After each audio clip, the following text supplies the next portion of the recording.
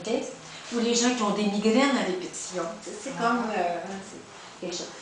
Vous connaissez sûrement la première plante dont je vais vous dire, le pissenlit. Et surtout la racine. Hein, pour nettoyer le foie, c'est surtout la racine. Okay. Il y a d'autres comme des infusions à racine?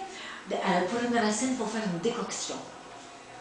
La décoction? Oui, les racines, il faut les faire bouillir 20 minutes.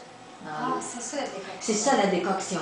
Tandis que quand c'est des feuilles, on fait une infusion comme une tisane. Les décoctions, c'est 20 minutes. Oui. À bouillir. À mijoter. D et accent aigu. C-O-C. T-I-O-N.